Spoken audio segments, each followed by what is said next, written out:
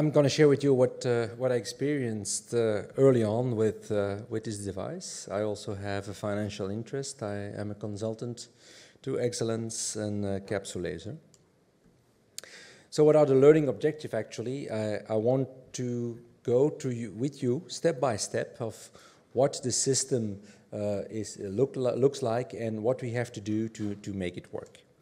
So at the end of this presentation, I hope you will be able to describe the setup and use of the system, identify each of the clinical steps, and be able to identify and operate the controls and to solve any possible problems which can go along with every surgery we know of. So this is how the front panel of the laser console looks like. Yeah. First, of course, you have to switch on the power. Important. And make sure that the socket is into the electrical one, because otherwise it doesn't work. Secondly, insert the electronic procedure key for 10 cases. Third, you can select the required diameter of the capsulotomy, as if you've seen between 4.5 and 6 millimeters in 0.1 millimeter steps. And before you go ahead, make sure it is in the standby mode, because you do not press accidentally the foot pedal and activate the laser. You do not want that unless you're fully ready for it.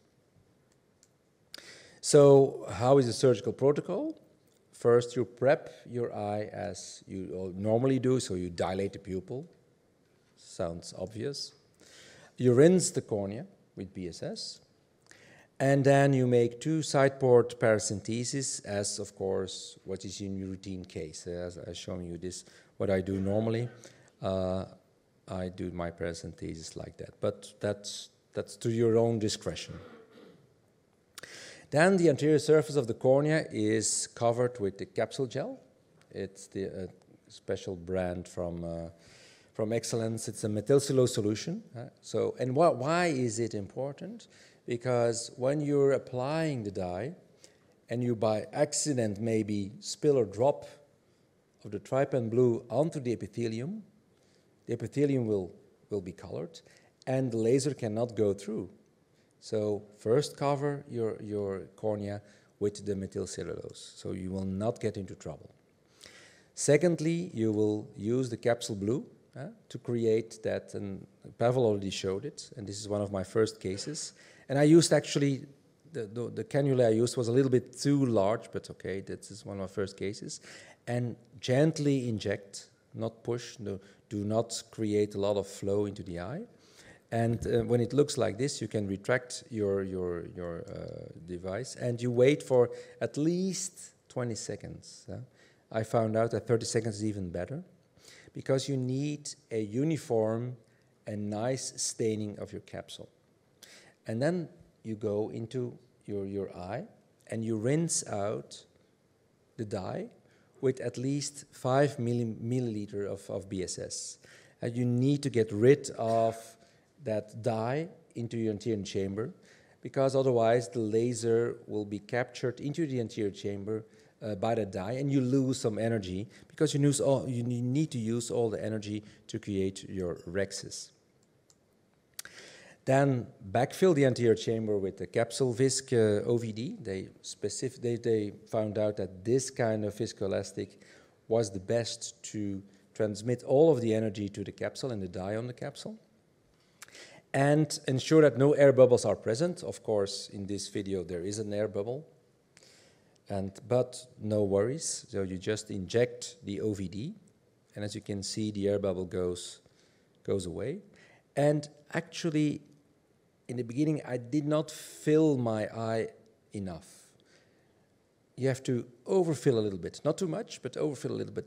You have a firm eye, and that all of the worms of your OVD are gone. You don't want to have BSS left in your anterior chamber. It has to be filled completely with OVD.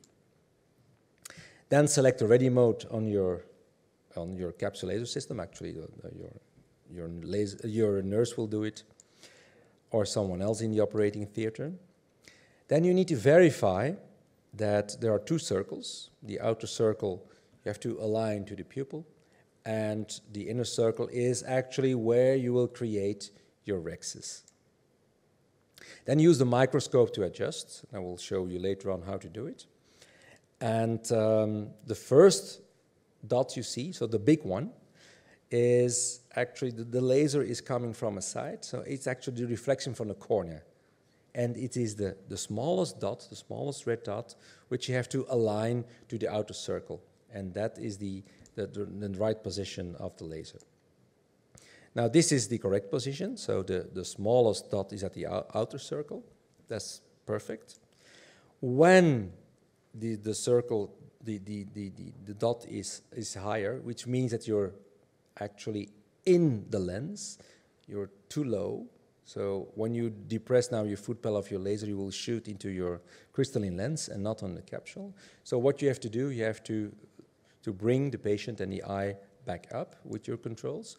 Or when you look like this, it looks like this, so the dots are more into the circles, then you are actually focusing in the anterior chamber. And when you're pressing a foot pedal, you will deliver the energy into the anterior chamber, closer to the cornea, which of course you do not want. Now apply again capsule gel onto the cornea and place the interface on the cornea and firmly. In the beginning I was a little bit afraid, well not afraid, but you're always, when you're adapting to a new technology, you're trying to do it gently, and you create air bubbles and of course then dissipation of laser energy, and this is not good. So this is how it looks like. So applying some methylcellulose, the capsule gel, onto your cornea, make sure there are no bubbles, and then you firmly place your interface onto the cornea and make sure that you press down a little bit. Then position the patient, the microscope, and then be in line. And, well, actually, you have to make sure that the outer red circle is in reference symmetrically to the pupil, and the inner one will give you the capsule rexis. So here I am adjusting, I'm pressing, I'm talking to the patient, I'm looking to the red blinking light, and only press the foot pedal when you're absolutely sure you're exactly in the right position, as you can see here, and take care of that. So this is what this is the continuing video, and you will see. Okay, when you're in the right position, you can press the foot pedal. It's fast, as you've seen with Pavel's videos.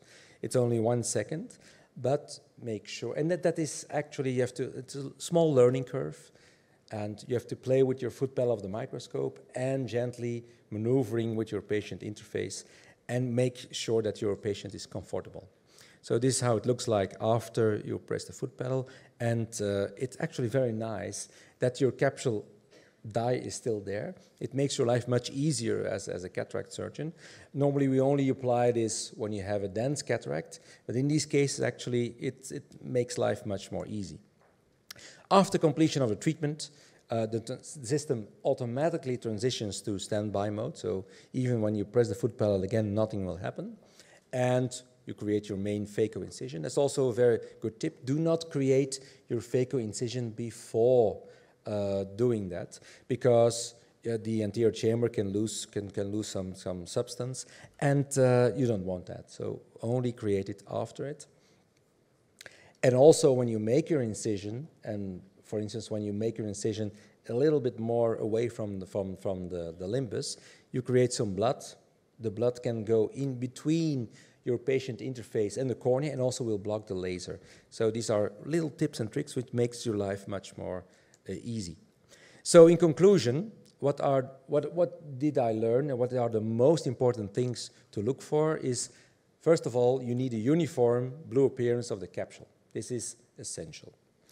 Rinse it and extensively with BSS. In my first cases, I rinsed it, but there was still some trypan blue into the anterior chamber, and then you see that not all the laser energy is transmitted right to the capsule. These are not big mistakes, but the small mistakes which makes it worthwhile. Fill the anterior chamber with OVD, and I had to fill it more than I was used to. So when you do a manual CCC, you would not do it like this. You would overfill it a little bit and make sure that there's no strands visible of the OVD. And last but not least, learn to focus. So you play with your microscope, you already focus, and remember that when you focus before you put the patient interface, but you will press down a little bit. So actually you have to focus a little bit deeper before you place your patient interface. Because by pressing down, you will be closer to your final focusing point. And then you can press the foot pedal. So I thank you very much for your kind attention.